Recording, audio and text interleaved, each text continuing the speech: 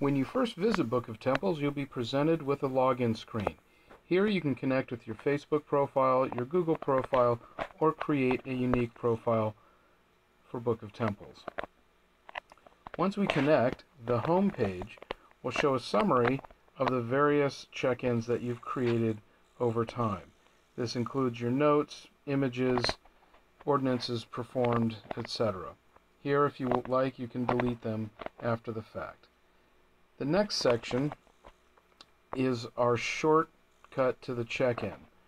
This will immediately show the 10 closest temples to your current location with a check mark to indicate if you've been there before. Just tapping on the temple will present the check-in dialog where you can quickly add photos and a summary of what you're going to do. Afterwards, you're going to record your thoughts or ordinances performed and additional pictures if you like. The temple itself shows additional data. As you can see, the various icons here indicate the functions that you can perform.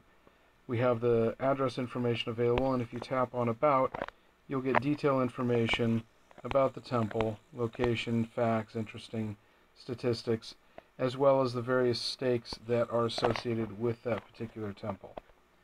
We can browse all the temples here at the bottom of the screen by tapping Browse Temples and get an alphabetical list.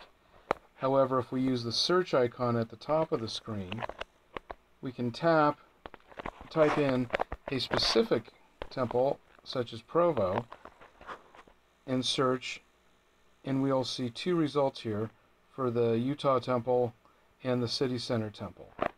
Here you can select either one and perform any ordinances and check-ins and pictures as you would in any other dialog.